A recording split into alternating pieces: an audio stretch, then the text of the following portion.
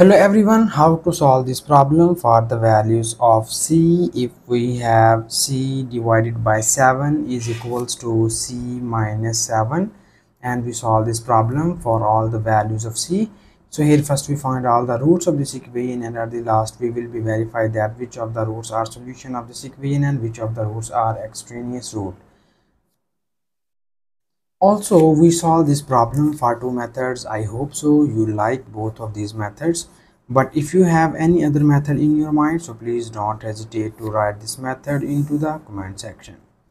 And here first we move towards our first method, and in the first method here you see that the denominator of this term is 1, and now here we need to cross multiply the terms, or in other words, you see here the denominators are 7 and 1. Now first we need to take the LCM of 7 and 1, and so it is divisible by 7, and we have 7 ones are 7, and this is 1, and here we have 1, so 7 ones are 7. It means that the LCM of 7 and 1 is 7. So here we multiply the LCM of this term on both of the sides, so that when we multiply the LCM on both of the sides, it will be written as 7 multiplied by c divided by 7 is equals to 7 multiplied by c minus 7.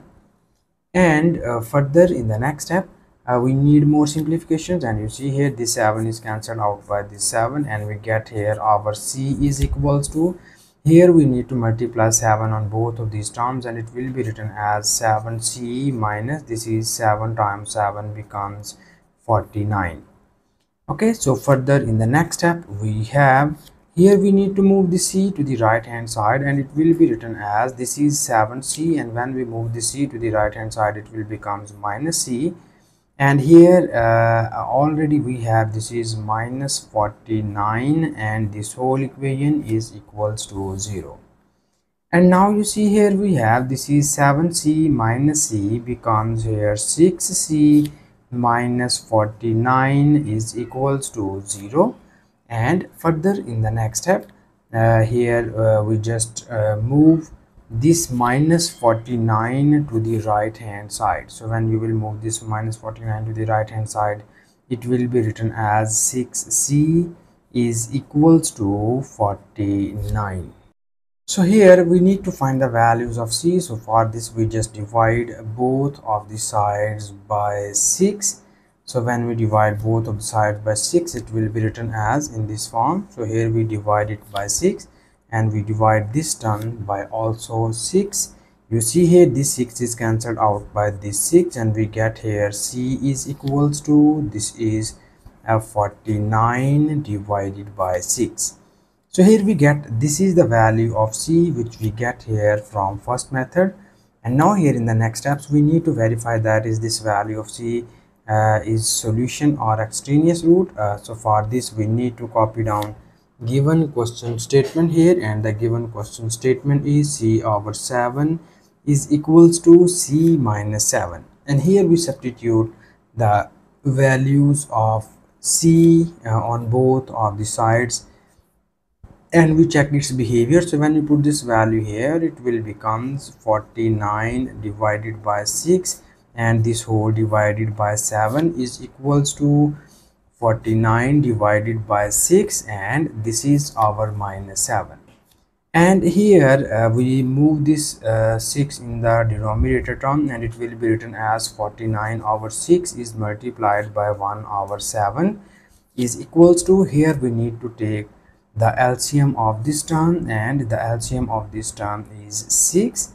So we get here this 6 is cancelled out by this 6, and we get 49 minus, this is 6 times of 7 becomes here 42, and here we cancel these terms, and we get here 7 sevens are 49, and we will get here 7 divided by 6 is equals to, and this is 49 minus 42, and 49 minus 42 becomes here 7 divided by 6.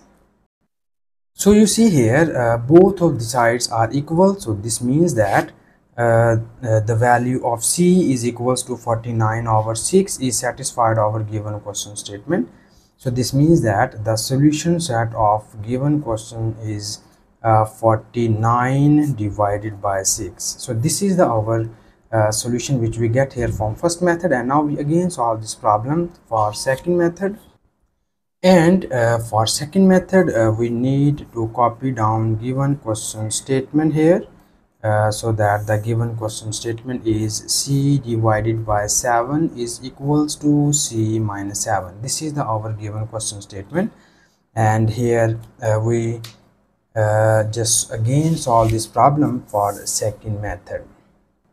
And now here in the second method, we move the variable terms into the left hand side, so that we move the c into the left hand side, and it will becomes here c divided by 7 minus c is equals to minus 7. And here we need to take the LCM into the left hand side. For this we need to take the denominator of this term is same, and you see here the denominator of this term is 7. In order to make the denominator of this term is also 7, we need to multiply and divide this term by 7, and it will be written as 7c divided by 7 is equals to minus 7. And further in the next step, here we need to take LCM of this term, and we have the LCM of this term is 7, and you see here this 7 is cancelled out by this 7, and we get this is c minus this 7 is cancelled out by this 7, and we get 7c is equals to this is our minus 7. And now you see here we have this is 7 minus 7c is equals to minus 6c divided by 7 is equals to this is minus 7. And here we move this 7 to the right hand side, and it will be written as minus 6c is equals to 7 times 7 becomes minus 49.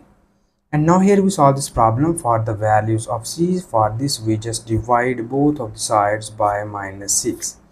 So when we divide both of the sides by minus 6, it will be written as minus 6c divided by minus 6, and minus 49 is divided by minus 6. And you see here this is cancelled out by this, and we get our c is equals to this negative sign is cancelled out by negative sign, and we get 49 over 6. So you see here in the second method we also get the value of c is 49 over 6. So you see here from both of these methods we get here the same value of c. And this is the final answer of this question, and thank you so much for watching this video. Please subscribe to my channel for more exciting videos.